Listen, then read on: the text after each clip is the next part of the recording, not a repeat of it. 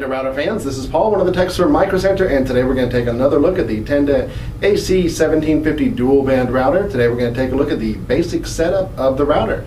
Let's get started. Okay, so you may have noticed the pattern with these routers. Routers are typically very easy to set up. It's basically the same for any router. First thing you want to do is go ahead and take the AC, plug it into the power jack. So the next step is to take the Ethernet cable that is currently running from your modem to your computer, take it out of your computer, and then plug it in the back of your router into the blue port. It's the one port that's going to be a different color, signifying that it's a different signal going in. And the blue means it's the signal from the modem. The yellow ports go out to your computer or other device. So that's what we would do now. We're going to go ahead and, it doesn't matter which one, there's 4 typically. Using 1 or 4 doesn't matter, there's no order.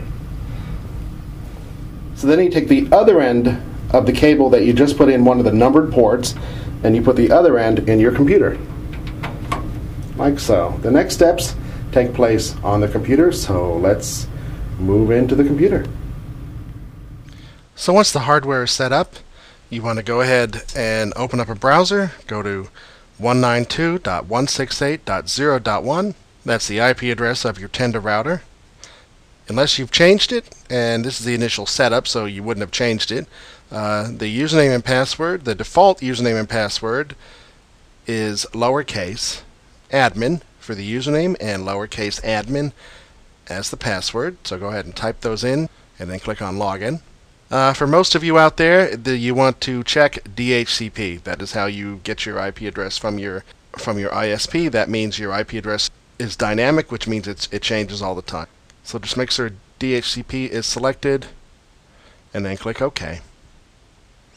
Okay, so this is first going to take you to, it's going to show you your network settings. So you want to hit refresh. Once you hit refresh, it should pull in an IP address from your ISP, and then you will be able to get on the internet.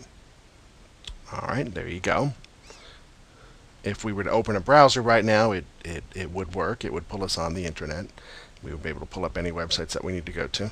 Alright, so that's how to set up your Tenda AC1750 dual band router. If you have any other questions, come visit us at www.microcentertech.com or visit our no-wait chat service at chat.microcentertech.com.